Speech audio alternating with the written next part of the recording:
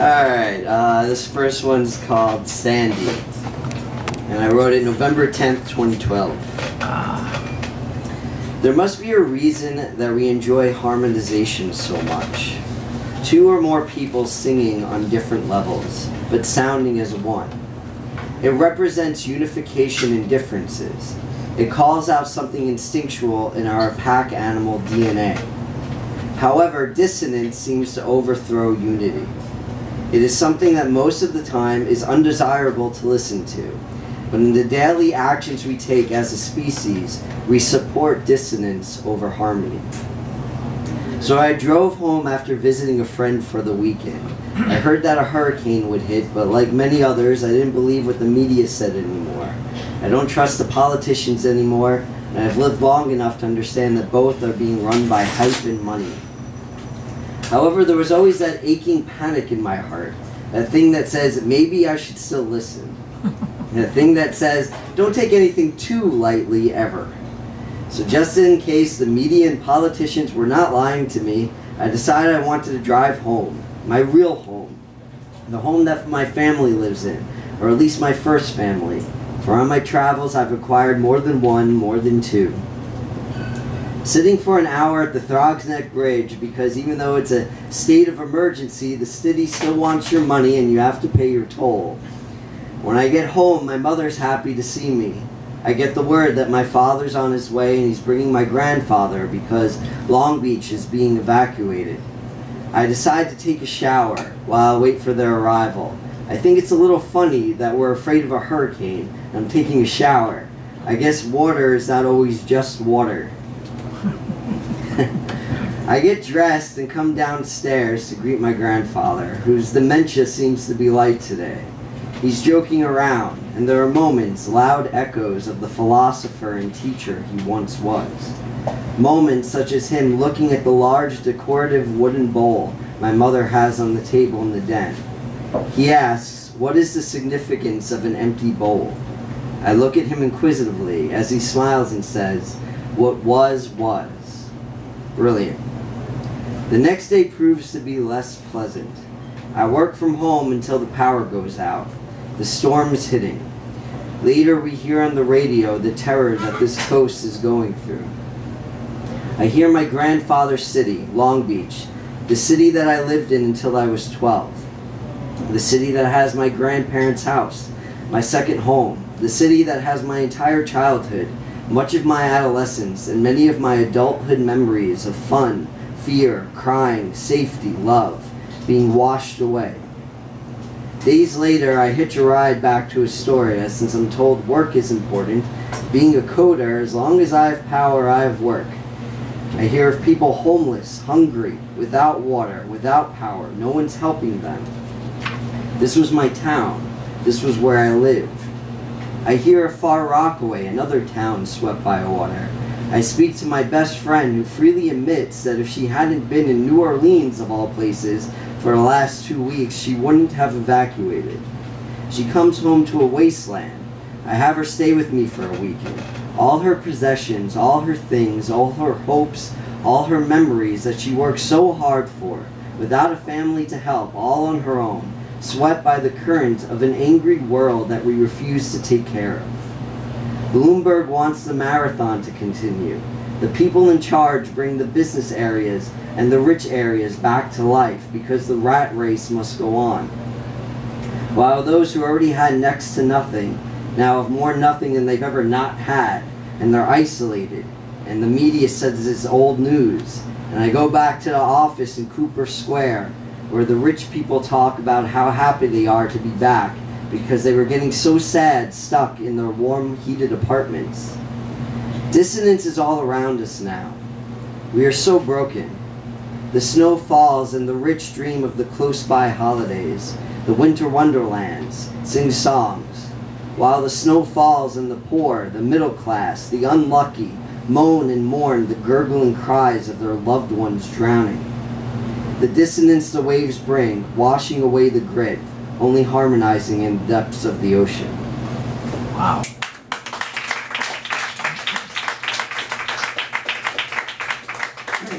Alright, this one's called Unpolished. And I haven't read it that often, just maybe once or twice because I feel it's kind of unpolished. But I just kind of got the feeling I wanted to read it tonight, so here goes. I've been getting a bit annoyed when people have been suggesting that I get out of my comfort zone. I've been diagnosed with general anxiety disorder, which makes it sound like, oh well, that's just the run-of-the-mill general version. When actually it means that I have anxiety over pretty much everything. My point is that I don't have a comfort zone. I am scared of things that I do every day. I am scared to go outside some days. I am scared to even get out of bed some days because I'll have to do things, figure out a way to make the most of the day / my life. I'll have to talk to people. I'll have to try to be clear, to not be misunderstood. I'm terrified of being misunderstood. That might even be the reason why people say that I'm so well-spoken / a good writer. I think it's because I have an insatiable desire to be clear. Because if someone goes around telling people that I said something that I didn't mean to say, then people might get the wrong idea about who I am, and have false expectations of me, or think of me negatively for unjust cause, or even like me for someone that they think I am. I know I'm not the only one that experiences life this way either.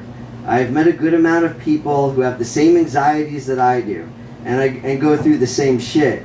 But they all seem to be people that I can't seem to keep in touch with. Probably because we share these anxieties in common, such as hating talking on the phone, or making plans, or writing emails. And so it always leads to me feeling alone. And you know what's absolutely crazy? With having all this anxiety for pretty much my entire life, I was never afraid of death. Not really anyway. Not as a real thing. Till this freaking year. For some reason, I can't stop thinking about it now. I mean, one inevitable day, I'm going to die, and there's nothing I can do about it. My consciousness will cease to exist. Everything will stop. I mean, there's a chance that there's an afterlife. I mean, maybe my consciousness won't stop. Maybe it'll continue somehow. But there's no scientific proof of that. There's scientific proof that the components that make up who I am will be dispersed into other things. But my consciousness, the thing made from those components, I think is different. I think it's what spiritual people would call the soul. I think it's what makes me unique. And I think that stops, that ends. But maybe I'm wrong. In fact, I really hope that I am, because I really don't want to end, ever. I know that's crazy. I know it's strange too, especially since I just detailed how my life isn't all very happy and relaxing all the time. But I just don't want to end. It's not even about being remembered and living on through others. I've realized that I want to be the one remembering forever. I don't know, maybe this is a good thing. Maybe I've been depressed, and to get out of that, the first step is realizing that I want to live. But right now, I mostly feel terror about it. Which I think is leading to prophetic dreams. Dreams / hopes that I am more than just a simple mortal human. Dreams that make me feel like that I am a hero, or I am special somehow, or that I have superhuman abilities. The other night I had a dream that I was walking down a street at night. A woman was walking towards me. She was very attractive and had long red hair. As she approached, she said, "Hello, Jonathan Cherlin." She knew my full name, although I had never met her before. She said her name was Alex, and she told me things about myself that I had never told anyone. Things that I could only know. Things that my waking self has now forgotten. She then told me, in 4 days you will make a decision that will affect the rest of your life. 4 days later was this past Tuesday. I had been sick since the day before, but decided to go into work anyway since I felt a bit better. The entire day I thought that something might happen, that a situation might arise that would affect the rest of my life.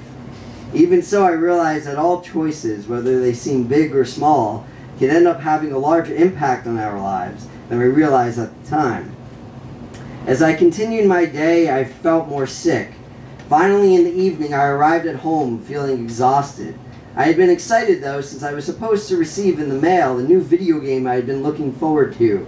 I had even spent $15 extra to have it delivered to me on the first day of release, since I often work late and don't usually have time to go to video game stores before they close. However, I got a slip saying that it needed to be signed for and that they'd try again tomorrow. This sort of pissed me off.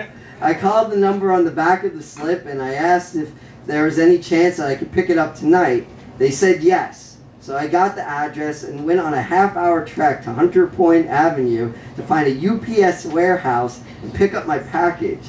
As I got off at the Hunters Point Avenue station, I felt feverish, walking down a barren street with tall buildings at night in a fairly dark area. It felt very much like a dream. I found the warehouse, and as I waited, I couldn't shake the feeling that I had been there before. But I have no idea why in any situation I would have. But it just felt so familiar. A lot of the UPS workers were checking out for the night and joking around with the security guard. It made me feel comfortable, almost like being at home. My father was very much a handyman and was always very comfortable around blue-collar workers, although wouldn't be considered one himself. I received my package and made my way back home. I spent some time trying out my new game until I couldn't keep my eyes open anymore. The next morning I awoke with a fever and could barely function, having to completely miss a day of work. So I don't know if this day will affect the rest of my life. All I can see is that it made me more sick and confused. And none of this seems satisfying. I just wish that I felt more than fear and sadness. I want to feel calm but can't. I want to feel love but can't really, because I associate that with fear now too. And knowing all of this, and knowing I'm going to die, it all seems so melodramatic, amateurish, teenage angst-like. I am far now from those teenage days. My life is murky. I don't quite know what I want or where I'm going, or how not to feel scared. So when you say to me, maybe you should get out of your comfort zone, just know that I'll laugh a little inside, maybe cry a little too, because I really don't know what you mean.